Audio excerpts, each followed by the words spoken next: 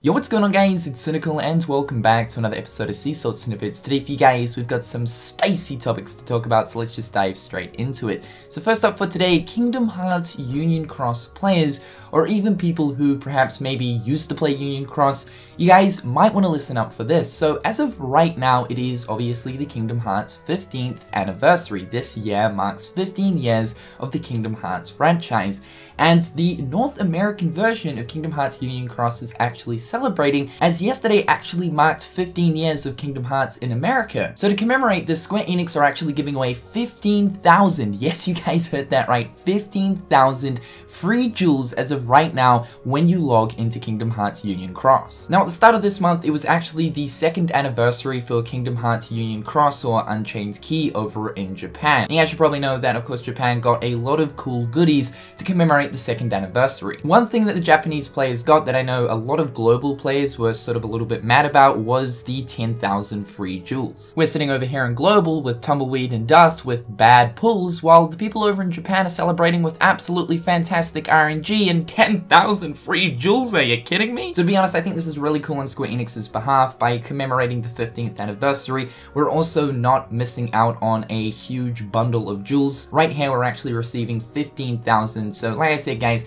if you dudes are playing Kingdom Hearts Union Cross, you might have already received these 15,000 jewels, but if you guys haven't logged on as of right now, I highly recommend that you guys do so. Keep in mind, these jewels will only sit in your mailbox for a total of 30 days, and after that, they will expire. So you guys have a lot of time to redeem the jewels, but keep in mind, you only have 30 days to do so. Next up, speaking of the 15th anniversary, Kingdom Hearts turned 15 yesterday over in North America, as it originally released over in America on September 17th, 2002. So in case you guys don't know, Kingdom Hearts originally released on a different month and day for different countries and regions. For EU, it actually originally released on November 15th, 2002, and for places like Australia and New Zealand, the game actually released on November 22nd, 2002. So for Australia, New Zealand, as well as the EU, we still have a couple of months to wait before Kingdom Hearts officially turns 15 in our countries. But as of right now, for Japan as well as North America,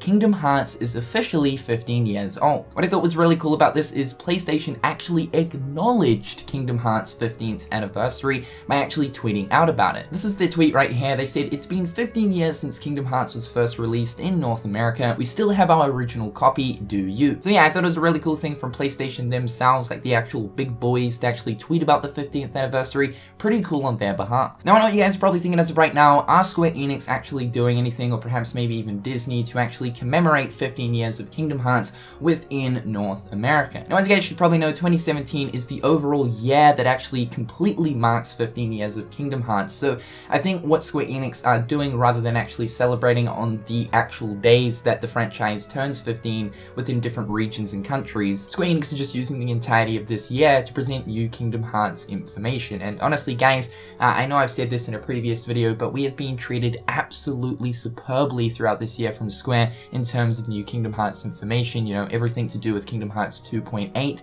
and 1.5 and 2.5 at the start of this year, everything that's going on with Kingdom Hearts Unchained Key and Union Cross, and then of course the big boy in the middle of all that, Kingdom Hearts 3, with receiving 2 Kingdom Hearts 3 trailers so far this year, as well as the actual release year itself. I think things are going pretty well for us. So yeah, no new news to commemorate the 15th anniversary over in America, but was I really expecting any news to come out on the actual 15th anniversary of the franchise in America? No, not really. Like I was saying, you know, we've been treated extremely well this year. However though, keeping in mind, tonight is the pre-PlayStation TGS press conference, which means that there's going to be a ton of different game reveals and whatnot happening there. Now, although I don't think it's likely that Kingdom Hearts will actually appear at TGS or the PlayStation press conference, it is important to keep an eye out. And last up for today, we have a personal message from Tetsuya Nomura himself. Now, this message is actually to do with Kingdom Hearts Union Cross, and within the message, he actually briefly talks about the Union Cross story and where it's currently going, and apparently it's going to be getting quote-unquote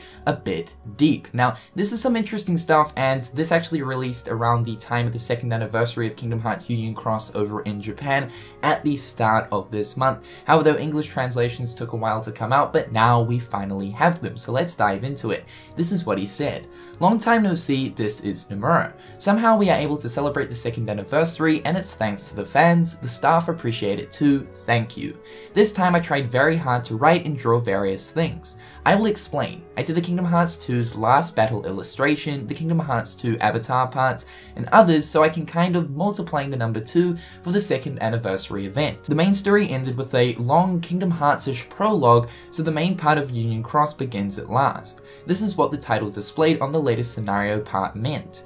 It was the beginning of an impact. I believe that Union Cross will be deeper than Kingdom Hearts Key and Unchained Key. I think that each new part added will make you even more involved into the story, so please look forward to it.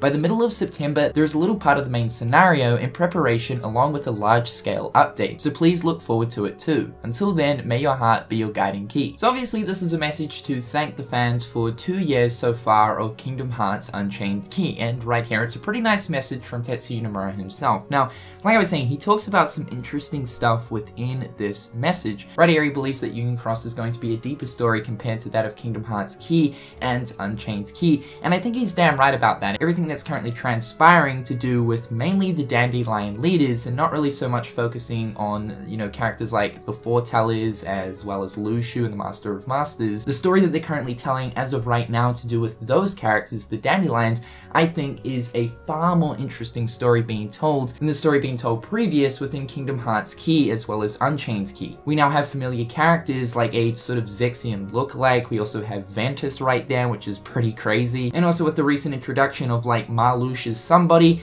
things are getting crazy. And I don't think I've ever felt so involved with the Kingdom Hearts Key story as I have before with Kingdom Hearts Union Cross. So yeah, I think Square Enix are doing really good things with how the story is currently being told with Kingdom Hearts Union Cross and everything that's actually involved within the story of Kingdom Hearts Union Cross. Don't get me wrong though, it's confusing as shit, but still. Good stuff. The other interesting thing that he mentioned right here is he's saying by the middle of September, apparently there is going to be a little bit of the main scenario in preparation. So whether or not that means by the middle of September, they will be working on the next part of the story, or whether by the middle of September, there will be a new part of the story being added to the game, I'm not too sure. But from the sounds of it, towards the end of September, or perhaps maybe early October, we can probably expect the next story update for the Japanese version of the game. And I'm really looking forward to this because, as you guys should probably know, as of right now, all of the Dandelion leaders are finally together, things will finally start to fall in place, and hopefully sometime soon we'll finally get some answers. But however guys, that is all the news and information for today. In the comment section down below, let me know your guys' thoughts about today's news and information. Also guys, do not forget about your 15,000 free jewels, make sure to redeem that good stuff,